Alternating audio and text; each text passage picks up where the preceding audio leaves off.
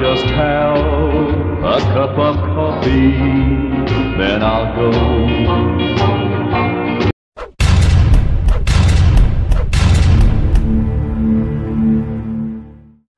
So welcome to coffee time. It's been a while, right? We'll try to do this every week again. First, I want to cover upcoming videos, and you can see on the board here what I've got. I'll give a quick rundown in case you can't read it. I have a video about Bogota, when I had to go to Bogota. It was very enlightening. It's a Bogota that I hadn't seen before. It's changed a lot. Quite modern, very interesting, and I think you'll like that. The next video I have, and these may not be in this order, is Cray 23. That's the main road at the top of Manizales. That's where I live.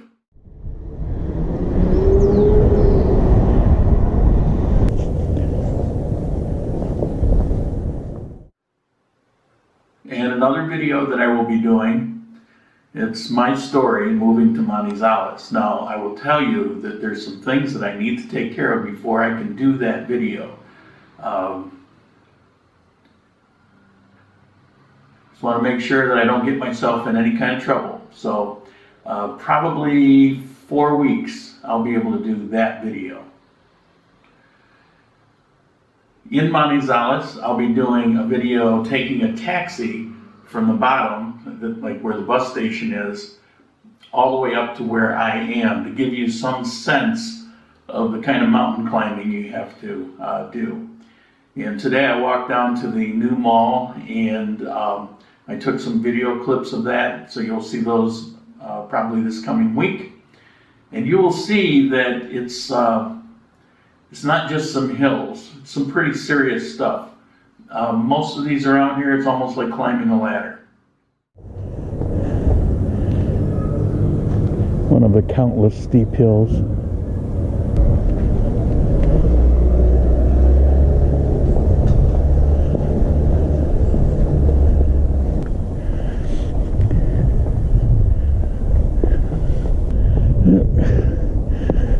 More hills.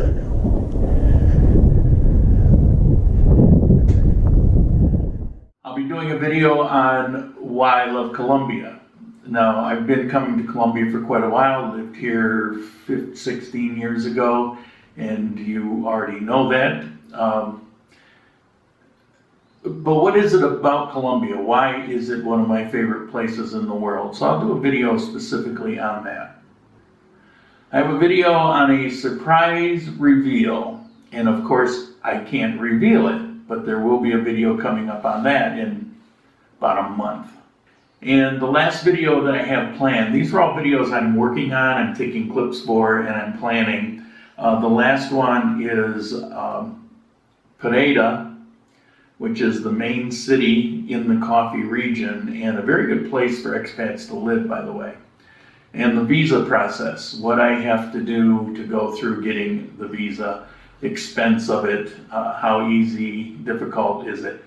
So I think you'll find that pretty good. And I'll be doing that one probably the end of this coming week, so that'll come up pretty soon. So these aren't necessarily in order. Please note up here where it says Colombia, and it's got an O, not a U. For some reason, everybody misspells it. It's not Columbia, it's Colombia. Okay, I want to mention, and you will find this in the comment section below, or the notation section, or whatever that is, where I put some information in below this video, about Booking.com. Now, they don't sponsor me. This isn't an advertisement, but it is something, I use them quite a bit. I use them because it's really convenient. I don't have to commit any money for the reservations. I pay when I show up. After you use them a few times, that's the way it works for you. And it allows me to search out $8, $9, $10 nice hotel rooms. There's specials all the time, and if you're traveling a fair amount like I have been recently, that's really handy to get a notice saying, hey, if you're going to such and such, you can get it at half price. So I use them quite a bit. Now, Well, why do you care? Well, if you find the link below, that will give you, when you use them the first time with that link, $15 to your credit card or debit card, whatever you use. They will also give me $15. So, of course, by all means, do it. But you get $15. So you not only get your savings, but you get some cash. So you get a hotel room for $8, and if they're giving you $15, not a bad deal. I didn't get that because I didn't know anybody using Booking.com. I didn't know about the link, and by the time I found out, I've used it so much, I'm no longer eligible. So if you're going anywhere, not just Colombia, anywhere, you might want to consider that. Doesn't cost anything to look, and I think you'll find some pretty good deals. There's a reason I use it a lot. As a matter of fact, I get better deals there than Airbnb, which I used to use a fair amount, but I really don't use it much anymore. I actually prefer getting a hotel over the Airbnbs. Less surprises. On to the topic of making me some money. Please be aware, I did open, at request, a GoFundMe account. That information is also in the link below, along with my Patreon account. I am asking for funds these days. You don't need to do anything to watch the videos, but if you're so inclined, feel free. It's appreciated and put to use. I actually have a trip coming up that was sponsored by a very generous anonymous person. I am considering buying either a cheap car or a motorcycle, and I'm more inclined to the motorcycle. Although in Manizales you get a fair amount of rain, not quite like Cuenca, and it's usually in the afternoon or evening, but it does rain quite a bit. In Armenia, less rain, but it's easy here. They're really pretty cheap. I was looking at a Yamaha that's for sale for $1,200. It's 2 years old. It's a 200 or 250 cc, I don't remember, but it's not like the smallest one. That's a pretty good bargain. That same bike in Cuenca, for example, would have been $8,000. Plus, there's a lot more taxes there. It's a lot more difficult to basically just get set up to drive. And then you've got these kind of crazy traffic laws that, for the most part, you'd be okay, but if you got caught up in any of them, you can sit in jail for a few days. So I never bothered there. Public transportation's good. Public transportation is every bit as good in Colombia, in some ways even better. I love the small bus idea. So they're more frequent and less traffic problems. But I still don't care for buses. Taxis are pretty much the same cost unless you're in a big city and you've got to go a long distance.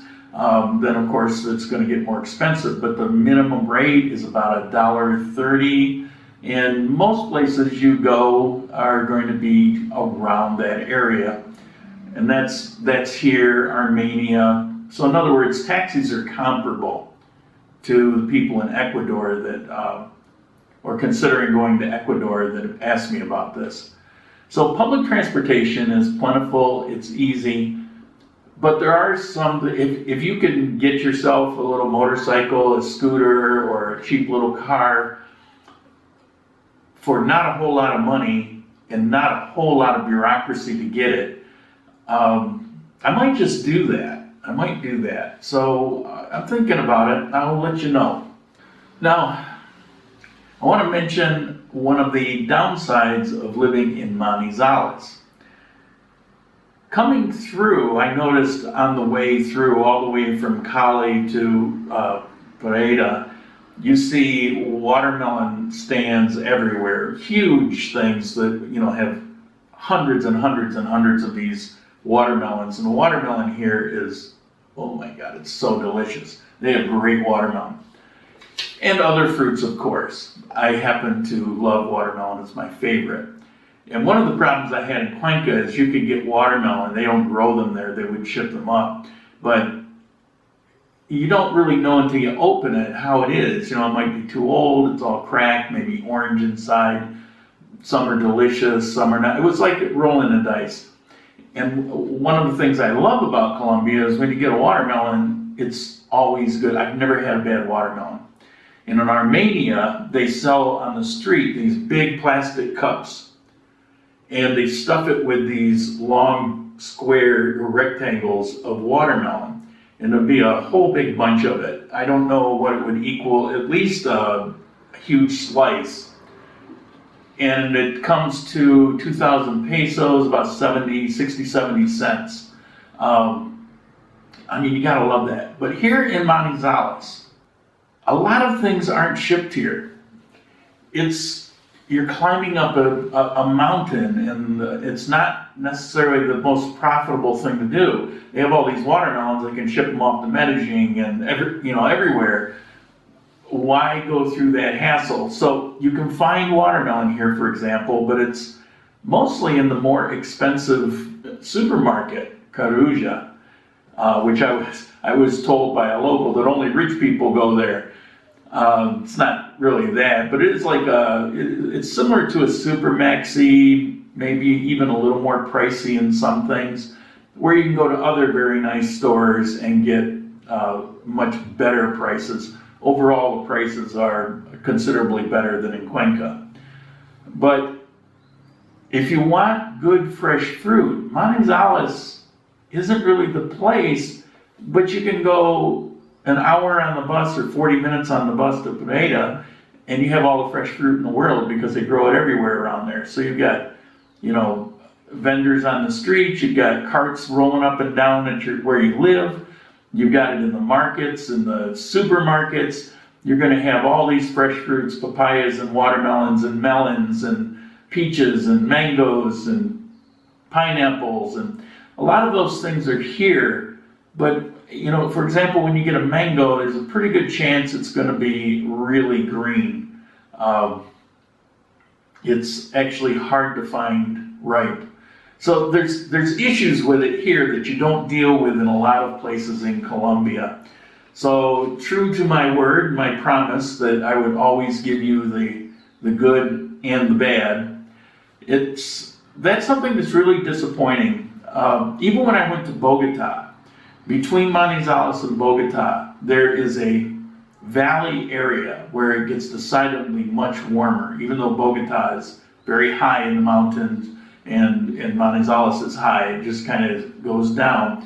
And in that valley, where it's very tropical, it's very warm, and you saw the same thing, endless watermelon stands. So it's not that far from here. But they go to Bogota, apparently. So another thing to consider when you're relocating. Another reason why Manizales really is not for gringos to live in. And I know I'm going to sound really pessimistic on this. I just have to hammer home, the difficulties, issues, and problems specifically for here. Now, recently, there was some kind of poll that I read, somebody sent it to me, talking about Manizales has the happiest people in Colombia. But understand this, if you're solely living the Colombian lifestyle, then the things I'm talking about don't really affect you. And if you grew up here in Manizales, as most people here have, except for the students, a lot of universities and students that come and go. But if you grew up here, these hills it's just how it is, or these mountains, it's just how it is. But if you're coming from somewhere else, it's like, oh my God. I mean, you don't see anything like this in Cuenca or Quito, not to the extent of what is here. And I look forward to showing you that in some videos coming up. Today I did some hiking, and it wore me out just going down these hills. So I'm going on a short trip beginning in the morning, and I will be returning to Manizales on Tuesday.